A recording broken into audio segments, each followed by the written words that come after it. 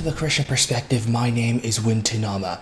In this video, we have compiled for you a list of videos, clips, which have been specifically and particularly tailored for you to see how much of the American church or American Christianity has veered so far away from the true doctrine of Christ. It's actually very interesting to see how the majority of churches in this country where people go to worship look more like entertainment centers or places where people go have fun and enjoy themselves. Take a look.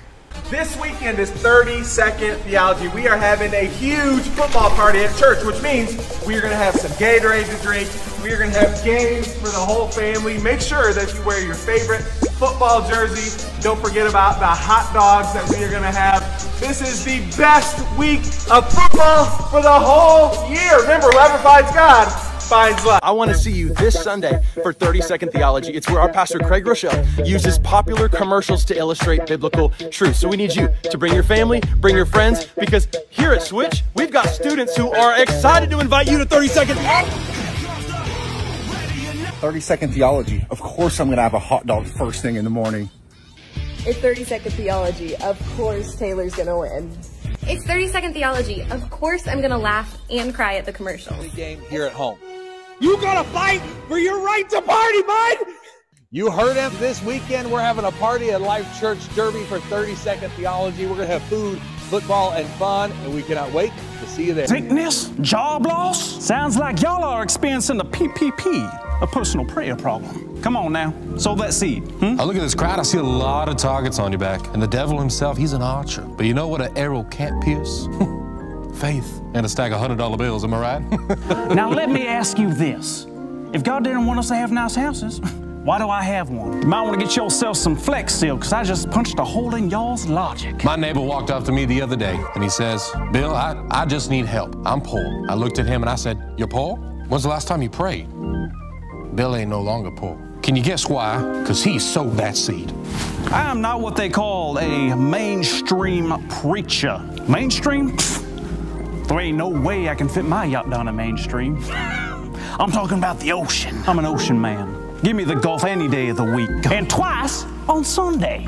Poor people are stupid. I mean, it ain't hard to make $1. You know what I'm seeing out there? A lot of sinners. I see sick people. I see poor people. Get him out of here. Let's start with the facts. The churches today are not what they used to be.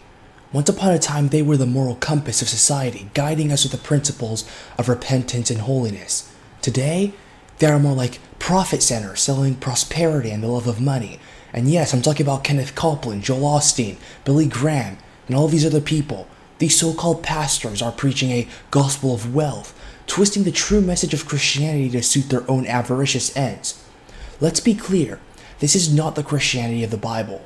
What we're seeing is a perversion, a sickening distortion of faith. And instead of calling for repentance, these false prophets are peddling a lie. They tell you that God wants you to be rich, that material wealth is a sign of his favor. But what does the Bible say? For the love of money is the root of all evil. 1 Timothy 6:10. It doesn't get much clearer than that. And yet these charlatans stand on their gilded pulpits, raking in millions, while their congregations fall deeper into spiritual and even physical poverty. They flaunt their mansions, their private jets, their designer clothes, all while preaching about the virtues of giving. It's hypocrisy at its finest. But the real tragedy? So many are blind to it. They've been lulled into a false sense of security, believing that their donations are buying them a ticket into heaven. But let's not stop at these pastors.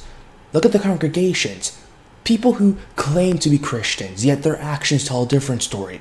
They've embraced the world's values, normalizing sin, lawlessness, divorce, homosexuality, infidelity, dishonesty. These are now commonplace, and even accepted in many of these marketplaces. And we wonder why America is falling apart. Look no further to these buildings, the supposed moral backbone of our nation. It's time to wake up. This is a call to every true believer out there. Stop supporting these wolves in sheep's clothing. They are leading you astray. The path to salvation is narrow, and it's paved with repentance and holiness, not gold and silver. Remember what Christ said, enter through the narrow gate, for wide is the gate and broad is the road that leads to destruction, and many enter through it. Matthew 7:13. So what can we do? First, we should return to the true teachings of Christ. We should read our Bibles, for everything we need to know is found within.